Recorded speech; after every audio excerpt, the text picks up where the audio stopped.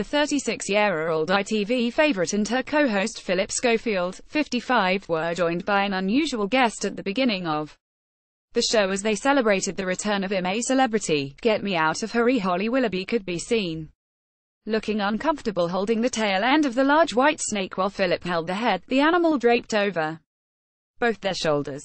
"It's the tongue bit that puts me off slightly," she said nervously, eyeing the snake. As they tried to continue on with their presenting duties, however, it started to coil its tail around her leg. Squealing in horror, the blonde beauty asked, What do I do? "Oh good lord," Philip giggled. "Just let it happen. I don't know what to do," she exclaimed, panicking as the animal began to tighten its grip around her calf, clearly visible through the thigh-high split in her chic grey skirt. "Can you get it off?" she begged, trying to remain calm as she and Philip fell about laughing whilst trying not to disturb the snake lounging on their shoulders. Finally, a handler hurried into the shot, uncoiling the tail from around her and taking the animal off them. As Holly tried to compose herself, straightening her outfit after her scary ordeal.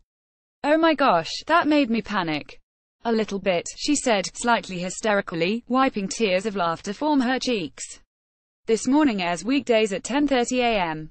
on ITV.